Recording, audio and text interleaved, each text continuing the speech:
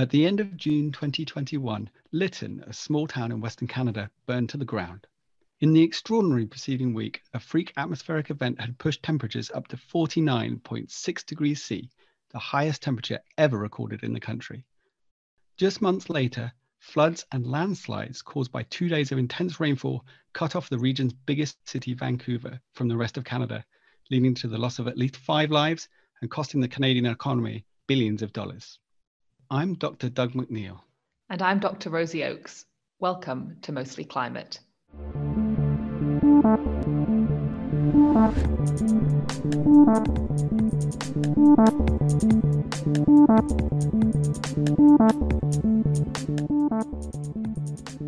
In this episode of Mostly Climate, we're talking about a year of extremes for Canada, a country on the front lines of climate change. Today, we discuss 2021, the year of weather extremes that brought Canada to its knees. And we're joined by Environment Canada meteorologist Armel Castellan. Armel lives and works in British Columbia, Canada, and he's a friend and regular contributor to our sister podcast, Weather Snap. Armel, welcome to the show, and thanks so much for talking to us. Could you tell us about where exactly you work and what you do? Thanks so much for having me on the show. It's always a pleasure. I actually work on the unceded territory of Lekwungen-speaking peoples, the First Nations known as the Songhees and Esquimalt, also known as Victoria, BC. So actually it's far away from the region of the Arctic that you can get in Canada, and yet it's one of my areas of focus. I look at anomalous trends and report to emergency management, whether it's in the Arctic, little hamlets of 80 wintertime residents, or down to the big metropolis of Vancouver on the south coast of BC. And it's about kind of looking in that medium term, looking out a week, 2 weeks away, looking at events as they start barreling towards you, whether it's a heat wave of larger proportions, an atmospheric river, all of the nuances in between, and allowing those decision makers advance notice. That's really kind of that magic spot where you can really help society out. So this is a vast area that you're looking over. Can you talk to us about the climate of that area and the geography of that area? It sounds like it's hugely varied. It's absolutely enormous. It makes up 50% of the landmass of Canada, 3 territories, Yukon, Northwest Territories, and Nunavut. And yet, less than 1% of our population lives up there. But the Inuvialuit are tremendous peoples. They've really been dealing with what we now are starting to see very much across the globe, climate change impacts. They've been dealing with this for decades. I've had the fortune of traveling to the Arctic and engaging, collaborating with some of these hamlets. And it's amazing to me the changes that we've seen even in the last few years, let alone the last few decades. Even this year in 2021, October saw such an anomalous trend. It was, 15, 20 degrees Celsius warmer than normal. That type of anomaly was so strong that everybody from both ends of the Arctic noticed the slow start to winter. The sea ice was just not forming. And that caused tremendous anxiety, not so much because they couldn't get on the ice yet, but knowing what the implications are to their quote unquote country food. So the migration of animals is tremendously affected by such a strong or delayed sea ice start. You said you go up and visit these people in the areas where they're living. When we're working with populations internationally, we do try and talk to them about their local knowledge and how that affects how they're responding to weather and climate information that we're providing them. So how does this work when you're out in the areas that you've discussed? How are they receiving the information that you're giving them, and how do they interpret that in the context of their Indigenous understanding? It is nuanced because we have a history of colonialism in Canada, and I represent the federal government. So the first times that I went up to the north, it was met with essentially silence. It was just, who is this fellow? He's male, he's white. What are you doing here? And of course, I had the fortune of going up there with academia and with people who had relationships previous. So it really took until that second and third time before I was met with a little bit of trust. And once you start establishing that trust, that's when the real stories start to come out, and you don't have to engage the same kind of formal way. And, people would take me out ice fishing and show me their local, char fishing holes and explain to me some of their stories. And it's exactly how you phrased it. There's the traditional knowledge, the knowledge that has given them, survival for millennia. And yet in the last few decades, there is a huge disconnect between the elders that have hunted and fished for many years to today's hunters and trappers. And they are not seeing the same landscape their elders have. So not only are they respecting their elders and using that traditional knowledge, but also having to mix into it a healthy dose of modern science in order to keep that survival going. And that's kind of where we're trying to place ourselves as user-led weather services and ice for locals in places that are so disparate, so remote, so vulnerable, and then trying to find that kind of secret sauce to give them exactly what they need. You mentioned impacts on ecosystems and on sea ice. Can you tell us the changes that people are seeing due to climate change in the Arctic at the moment and how they're impacting those indigenous communities? They're so varied and so big. It's such an enormous area. We're looking at a sea ice season that is much shorter on both ends. And it's not just by a few days, climatologically speaking, it's by several weeks. You expand your open water season, you're shrinking your sea ice season. So the impacts on polar bears and seals during the ice season is obviously affected. And then you start to think about the Gaia hypothesis, where if your open water season is longer, you've got a larger fetch for now a windier regime to affect larger bodies of open water. So now we're looking at erosion on certain communities. Some storms take out meters and meters of coastline in one storm. So at a scale of a year, or at least of the 7 months of open water, you're starting to look at a changing geophysical landscape. And of course, the implications on the animal flora and the fauna in particular is tremendous. So caribou migration, muskox, all of the big game that really sustain these people is hugely affected. You can also think about the storage of the food used to be in large quantities done inside the permafrost. That is the community freezer, if you will. Now, permafrost in some locations is starting to fail. They're too dangerous to go into and to have that cold storage. What's starting to happen are implications on what they need locally. They have higher fuel consumption in order to create the electricity to sustain the big chest freezers that they're now obliged to host in their community. So it's so varied how the temperature sounds so innocuous and simple will affect a community. Another example that's not at this time of year, but in June, July, at the start of so-called summer in the Arctic, is when they've caught a whole bunch of fish and they're drying their fish. They call it dry fish. But now, instead of having wasps and mosquitoes arrive in those northern latitudes, they're dealing with a multitude of insects they've never seen before. And instead of lasting 3 weeks of summer, it's lasting 3 months.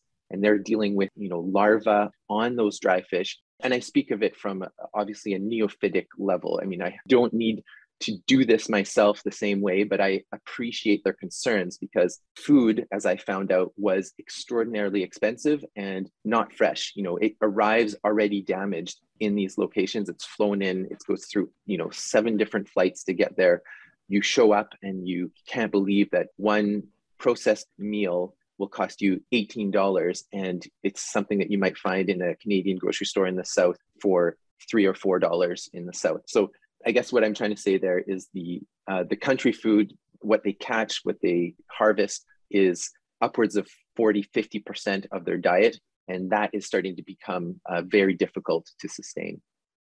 What's come up there for me is that these populations are having to adapt to this new climatic regime that they're facing. And this is something that we've talked about in previous podcasts. Mitigating against climate change is one thing, but the climate is already changing and populations are being forced to adapt. It sounds like for these populations, it's quite hard to adapt because if your permafrost melts and that's all you've ever used to refrigerate your food, then like you say, the costs start getting quite high. So have there been a lot of conversations about adaptation when you've met with these peoples? What's amazing about the interactions and the collaborations we have there is how matter of fact and in the present they are. We can talk about RCP 8.5 and what that means, their implication, their cause and effect of climate change is so infinitesimally small. So this is being thrust upon them, just like colonialism, just like lots of other things. You have to appreciate how resilient a folk you need to be in order to live in that kind of environment, both geopolitically as well as environmentally. And so, yeah, I would say that adaptation is the only way forward. You know, when they start looking at thunder and lightning, they've never seen in places upwards of 73 degrees north. This is a new phenomenon. So they have to figure out how are they going to get their ATVs from getting stuck in the mud, because they've never seen mud to that extent, or rivers swollen to that level, in order to find their eider ducks or what have you. So yeah, humbling to behold, I have to say. At this point, there are some limits to adaptation. Have you got people that are uniquely vulnerable to climate change here? Are there limits to where they can, or how they can adapt? Yeah, absolutely there are. I mean, we can talk about, climate refugees, and it's not just atolls in the South Pacific, right? It's also on our Canadian landscape. There are places that are becoming less hospitable for life, whether it's, because of wildfire and heat regimes, or because your location is actually being washed into the sea. So Tuktoyaktuk is a perfect example of a location that has been threatened with erosion, as I was mentioning earlier, and they're having to very realistically decide on how they're going to relocate in the coming years, and not 50 years from now, but in the next, 5 or 10 years is the big need to consider what that looks like.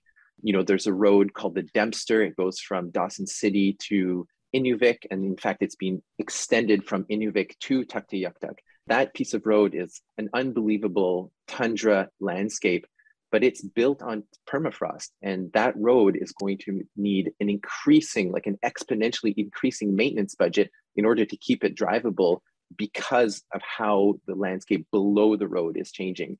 So there are big dollars and cents reasons to consider, where you are, how many subsidies you're dealing with. Another enormous piece of what it is to live in the north is being subject to one sea lift. So shipping of goods. So if it's a prefab home, it's your ATVs, it's your freezers, it's all the dry food that you're going to eat for essentially an entire year. And that needs to come in one operation.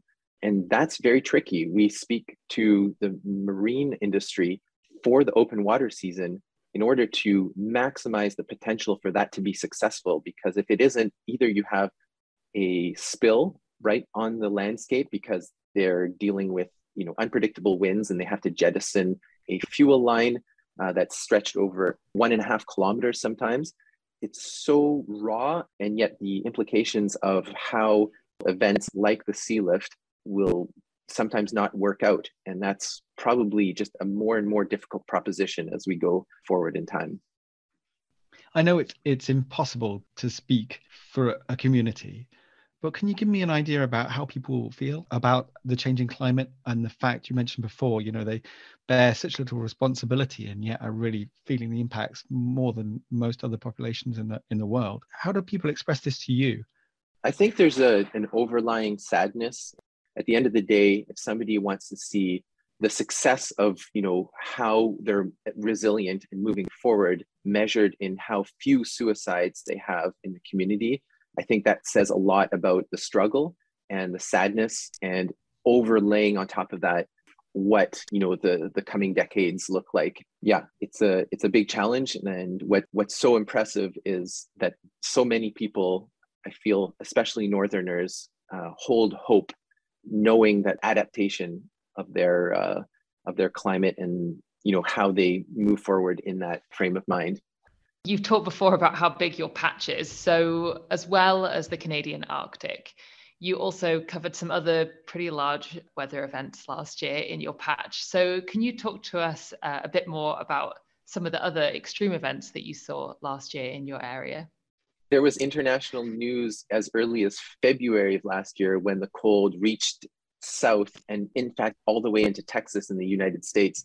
That event alone was a strong cold, not always associated with climate change going towards warmer and warmer climates, but what we're seeing are extremes even in those cold temperatures.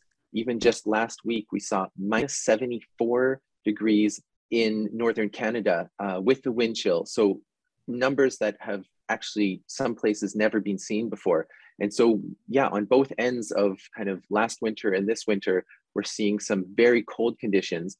And then really, from those early 2021 days, we went into essentially a drought. It was a drought for Western Canada, including the prairies. We saw very little precipitation from March onward. And that's kind of part of the precursor to what happened in late June. Late June is the solstice. And the solstice is not normally when we actually have our warmest temperatures. They're always delayed until late July, into August, and by association, the wildfire season as well. But lo and behold, we felt we could see a ridge of high pressure, essentially kind of a lid on the atmosphere, keeping things very stagnant. And those are the kinds of things that we're actually incredibly good at forecasting. And that's what's ironic about the whole condition, is that we knew and we talked about it, and we knew about 2003 in Western Europe and how impactful that heat event was, particularly elderly and the vulnerable. It's not like we don't have epidemiologists. We have all of those things. We just still managed to see this heat come, 10 days out, live through it, and also die through it. And in fact, it ended up being the most deadly weather event in Canadian history over those, 5-6 days in late June. The temperatures that we were hearing about were nothing like you've ever imagined for Canada before. But you're saying, as a weather forecaster, you saw them coming. So how did you deal with that in terms of, you had a pretty good idea of maybe what the impacts would be, and what was the pressure on you to get that communication out to people?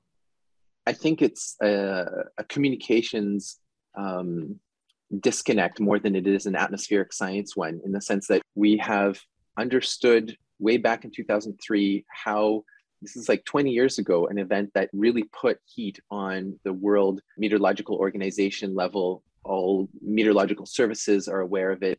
Scientists of, dealing in the health spectrum are really working towards making this an understood thing, especially with the trend that we're on. Heat events in particular seem to be more frequent, higher amplitude, and even longer lasting. So instead of a 2-day wonder where it gets hot, it gets uncomfortable, but you get respite soon after, this was an event that looked like a multi-day event. In fact, it ended up being close to a week at those thresholds, close to 800 deaths happening over that period of time.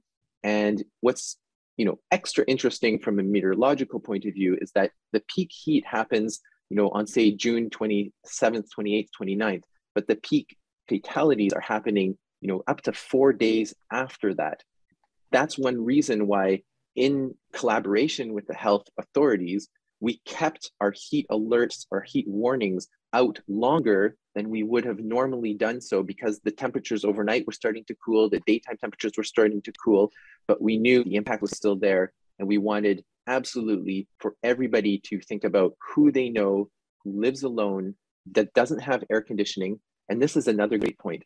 Not only was this happening near the solstice, it was happening in a place that has Mother Nature's air conditioning, the Pacific Ocean. So we don't normally go to 40 degrees in the Fraser Valley right next to Vancouver. Never been seen before, right? Not only for one temperature maximum for a day, but sequentially seeing what was a lot talked about is the national record for maximum temperature in Saskatchewan way back, 80 years ago, 45 degrees. So we saw Lytton see that record blown apart 3 days in a row. And not only Lytton, it wasn't just one spot, it was also Cache Creek, Ashcroft, Lillooet. Armel, you mentioned the 2003 heatwave in Europe, and this was just when I started my PhD. It made a really big impact on me, and especially how vulnerable certain groups were. I know that afterwards in Europe, for example, in France, there were huge changes in culture, almost, in terms of people taking holidays at different times, people checking on the vulnerable elderly, which meant that in subsequent heat waves, there were fewer deaths. What are the lessons that Canada has learned about this heat wave that might be applied in other cities or in other regions?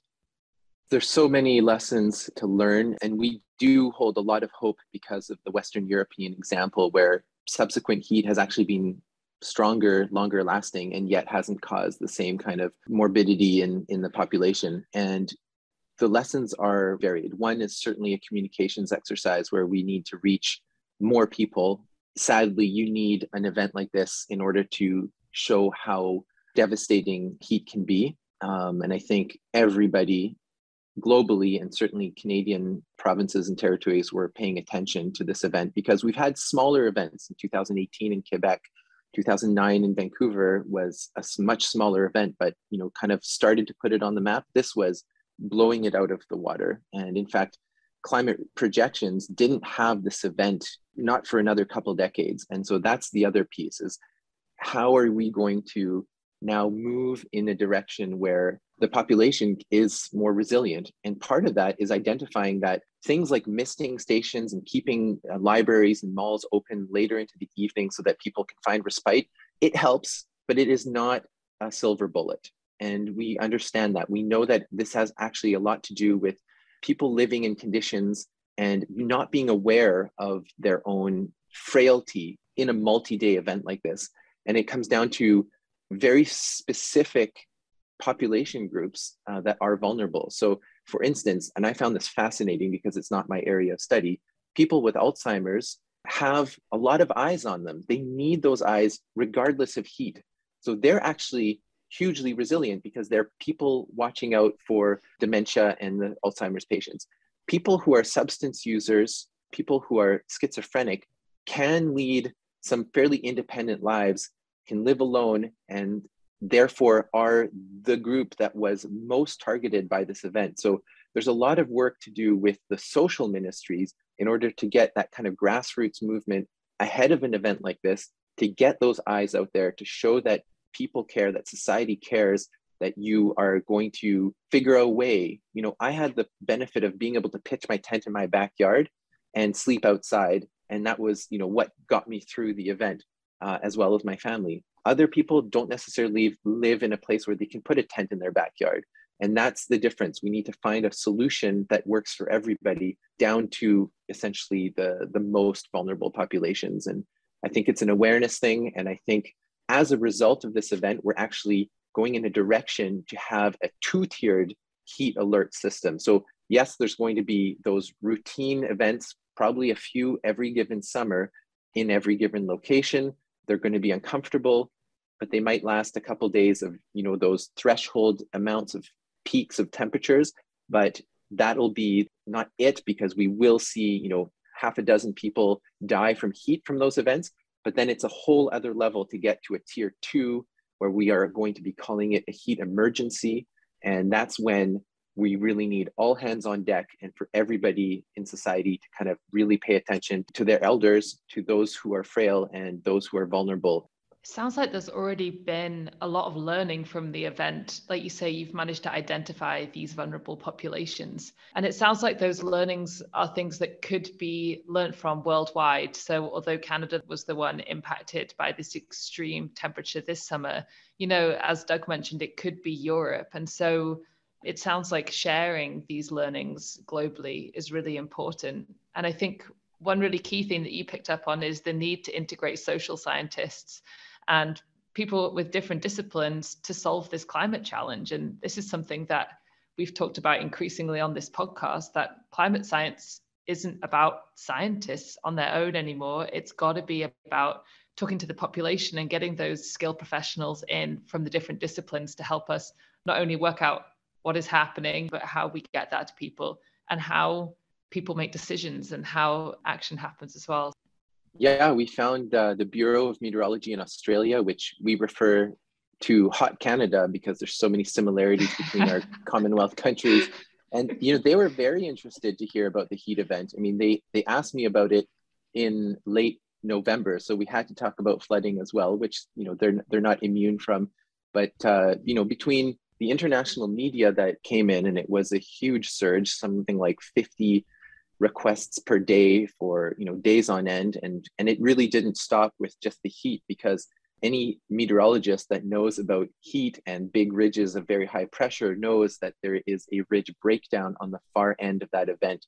And a ridge breakdown is more bread and butter in that it is going to be when we get lots of dry lightning because there's just so much dryness at the surface.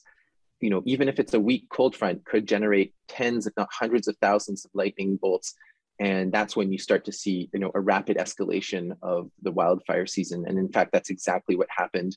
And we were just on a marathon pace to be briefing emergency management from a record deadly heat event into, urban and wildfire marathon into August. And you had to catch your breath in there somewhere.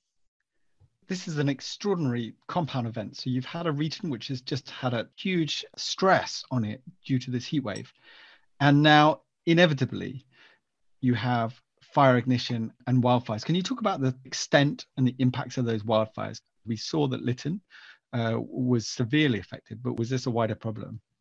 The short answer is yes, it was a wide problem. It is complex again, because you have a landscape that's enormous. I mean, British Columbia alone, I believe you can fit Japan 6 times in our province. I don't know how many times the UK fits, but it's many times. It's a huge landscape. Yeah.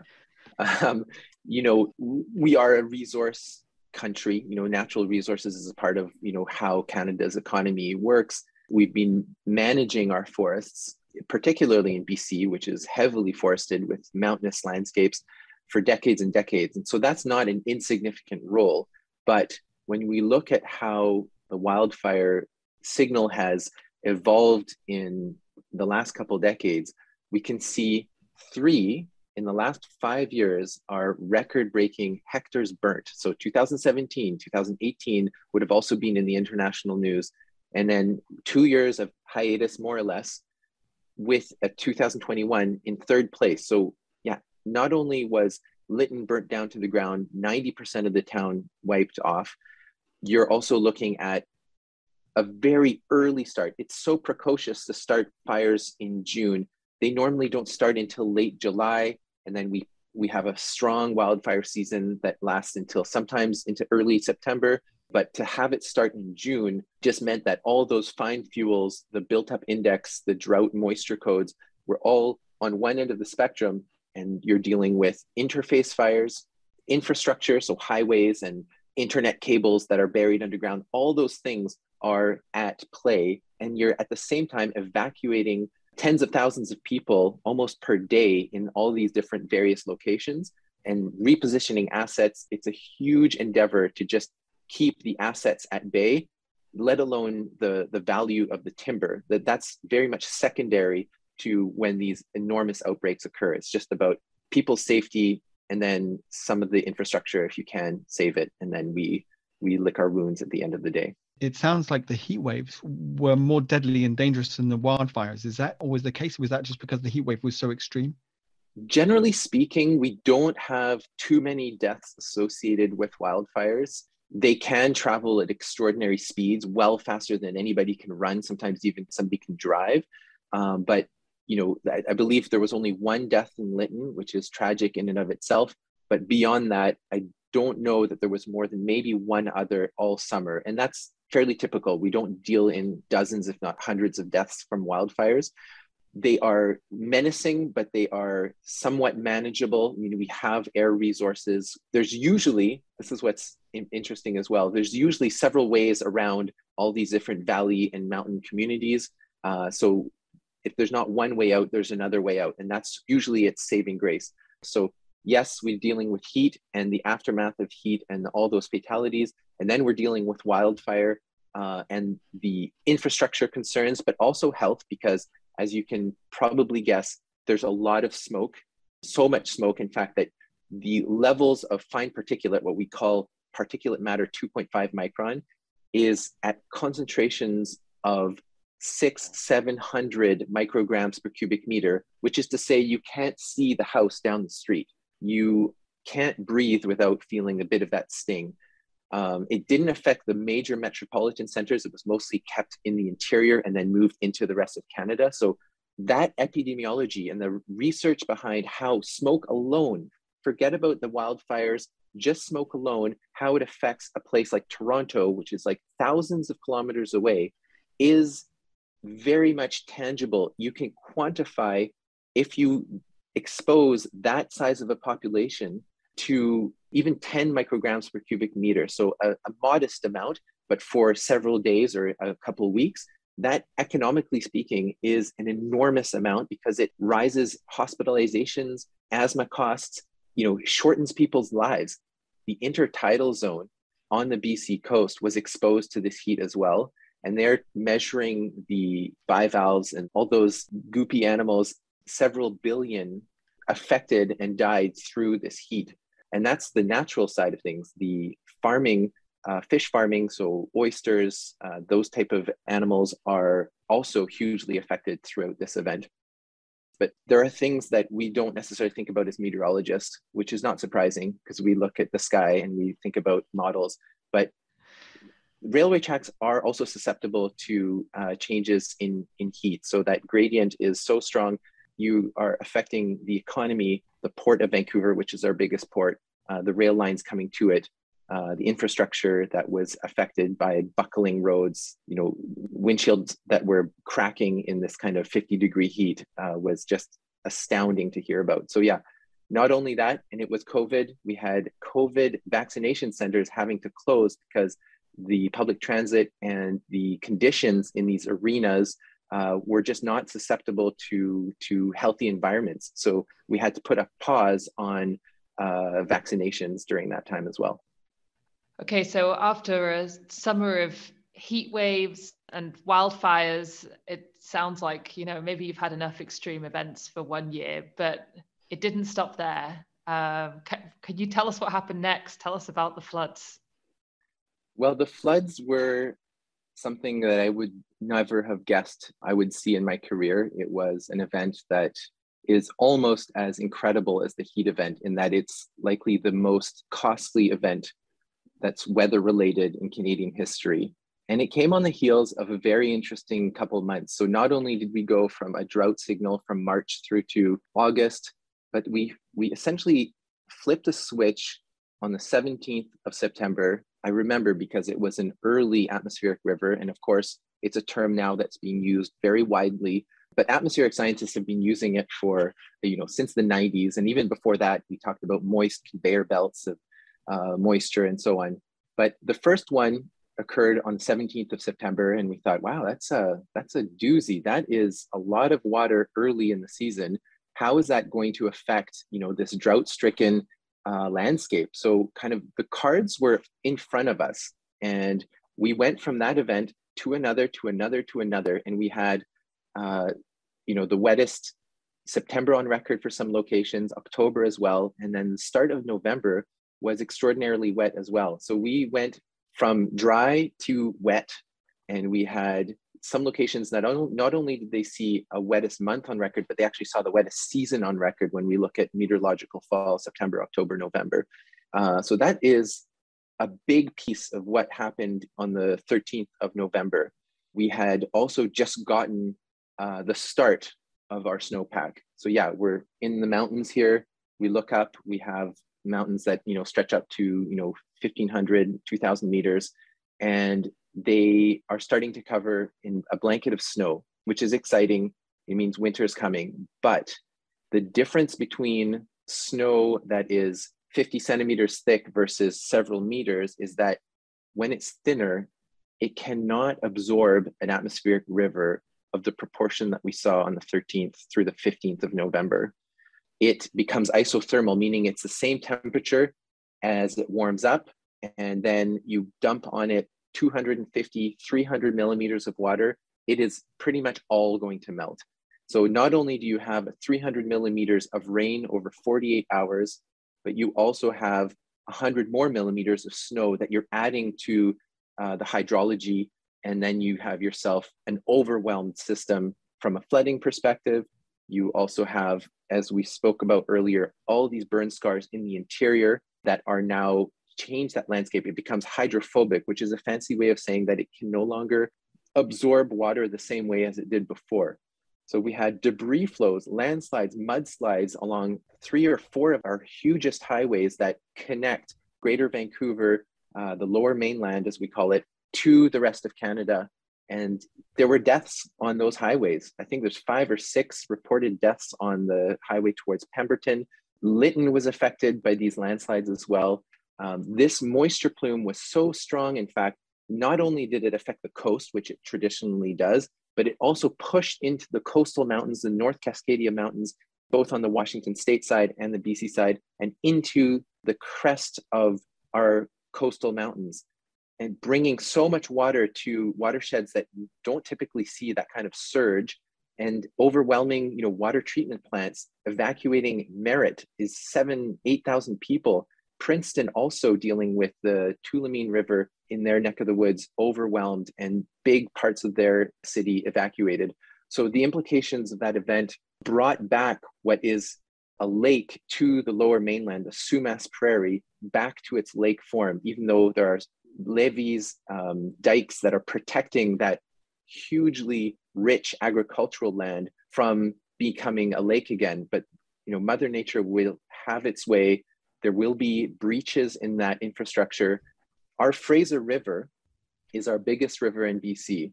It has multiple millions of salmon run through it every year. Normally, what we talk about is the freshet in the spring, when the snow is ready to melt at the end of kind of middle of spring, end of winter, and eventually gets warm enough. And then all that snow eventually melts when it gets warm enough. And that's when we usually have our biggest surges in the big river systems. In this event, we saw a higher surge in the Fraser River than we have ever seen any time of year. It was at polar opposite time of year for this event to happen. It was a confluence of factors, the precursor, the antecedent conditions of the dryness ahead of it, the wildfires, the thin snowpack, the fact that it had been repeatedly wet all through the fall. So when you have a saturated soil, you can't absorb anything more to it.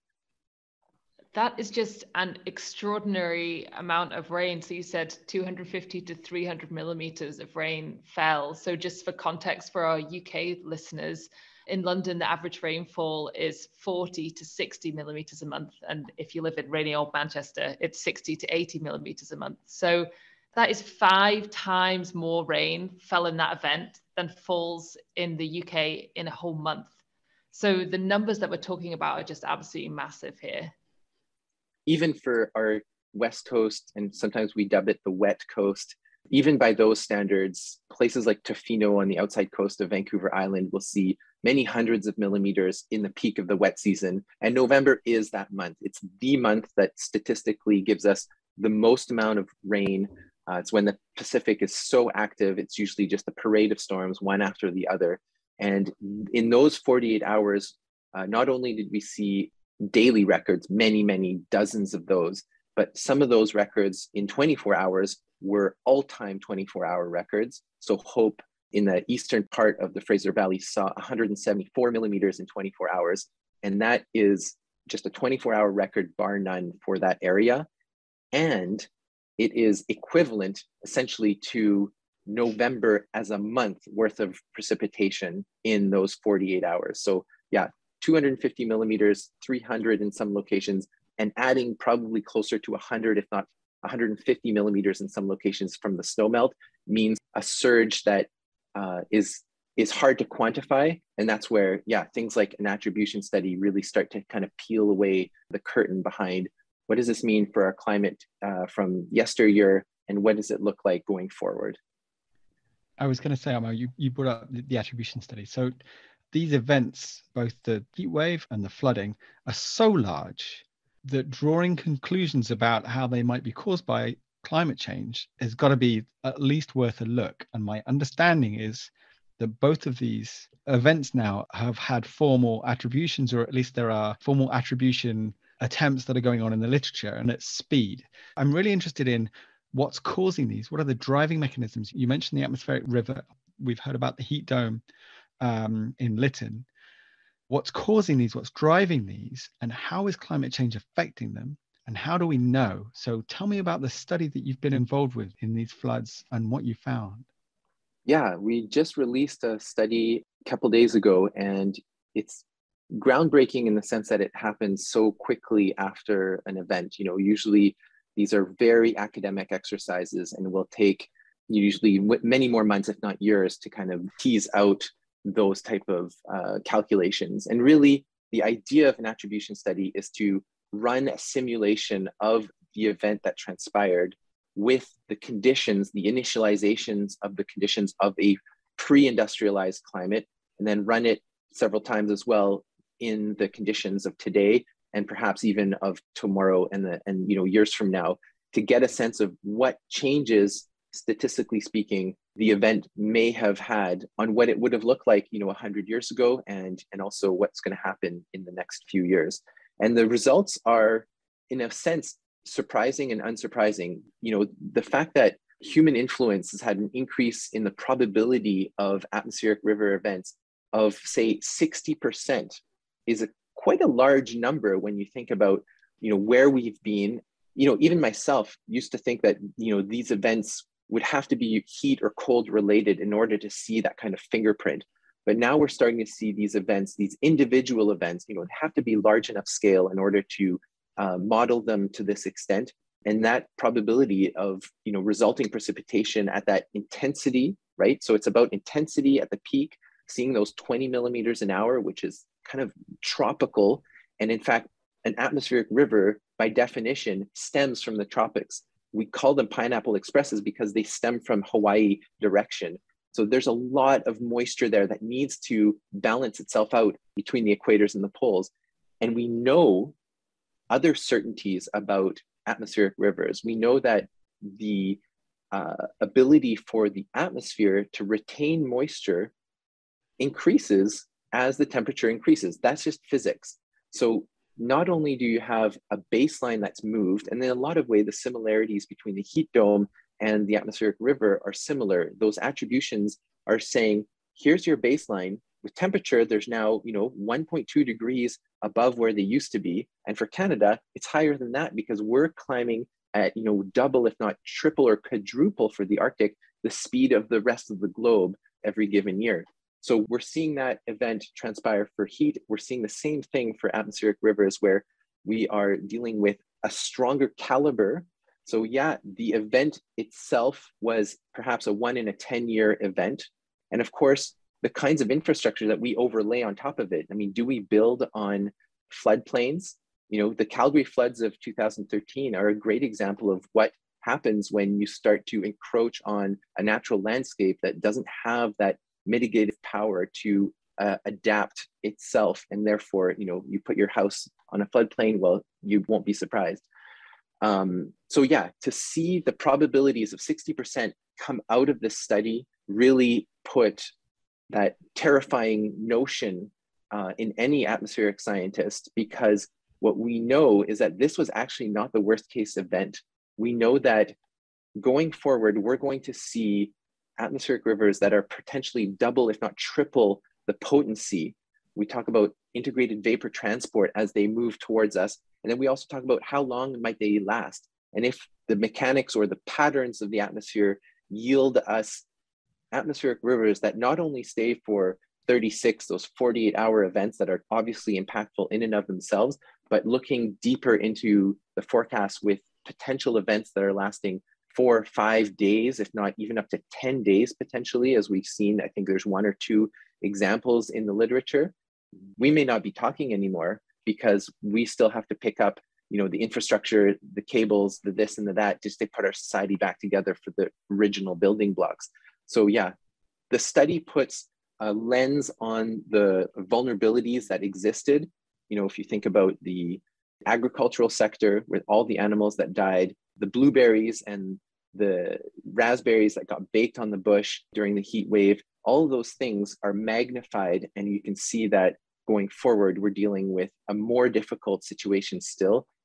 And do we have the wherewithal as a society to mitigate against it, COP26, et cetera, and that adaptation piece on how are we going to build those levees, those dikes to be so much stronger that we can still live in an area that Mother Nature is saying, well, you may decide that this is a little bit of a tricky spot.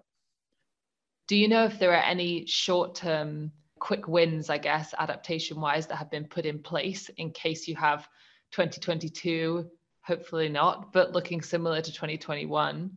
And what have been put in place kind of long-term goals either from Environment Canada perspective or from a broader Canadian government perspective?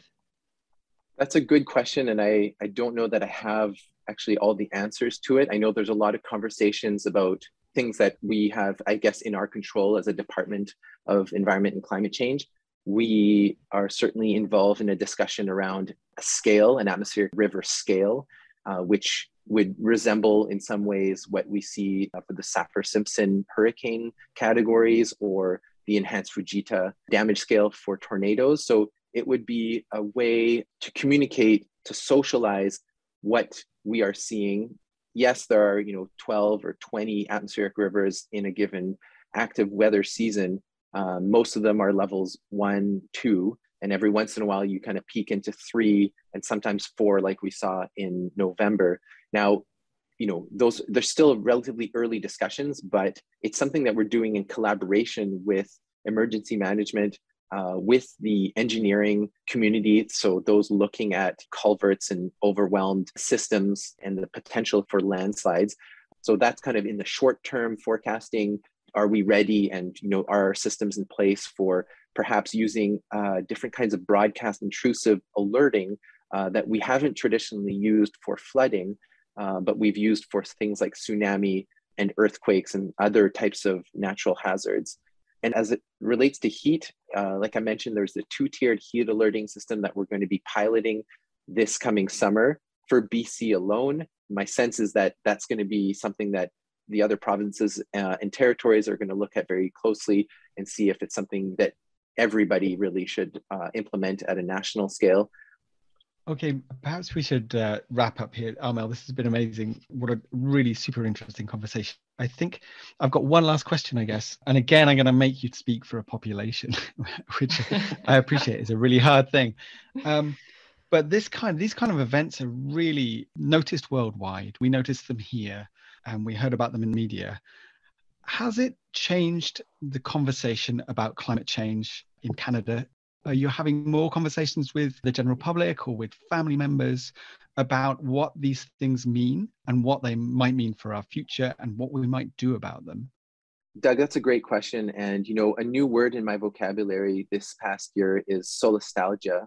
In other words, eco-anxiety and the kinds of emotional roller coaster on a personal level, these events have impacted my personal life and professionally too. I mean, we talk about it now more holistically across our department and, across social media in, the nerdy spheres that I operate in. And it's really starting to have an impact on the conversations that I have with the media. And, half of my job is speaking with media, traditional and otherwise. And the question is genuine. It used to be like, oh, well, you're kind of on the fringe to talk about climate change on a program and, what can we possibly say? But now it's like, we are starting to see events that have their fingerprint all over them, that are affecting populated zones in the south of Canada, not just in the extreme north where so few people live. And it's kind of hard to really grasp what that really means for you and me.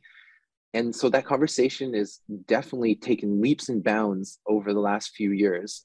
We saw other events that, we could fill this program with for a few hours, irrespective of the heat dome, the fires, and the flooding. And, we even saw a tornado at the wrong time of year, one that just was an atmospheric error, if you will, on UBC campus in Vancouver. We've just haven't seen one in 45 years and certainly never in November. So there are so many other things that are starting to happen. Those extremes are starting to pop up.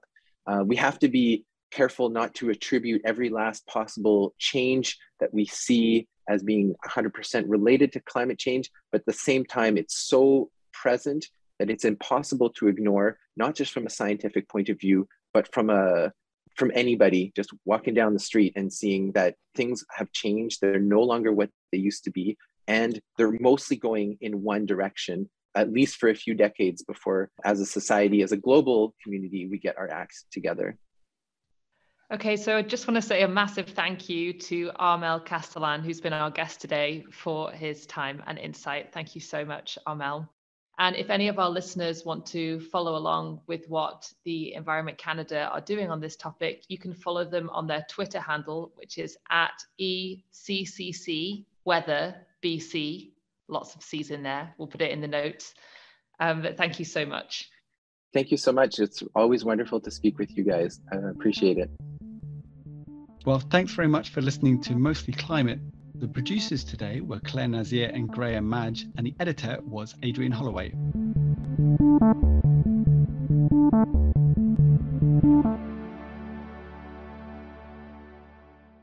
Mostly Climate is a podcast by the UK Met Office. For the latest weather conditions where you are, download the Met Office weather app.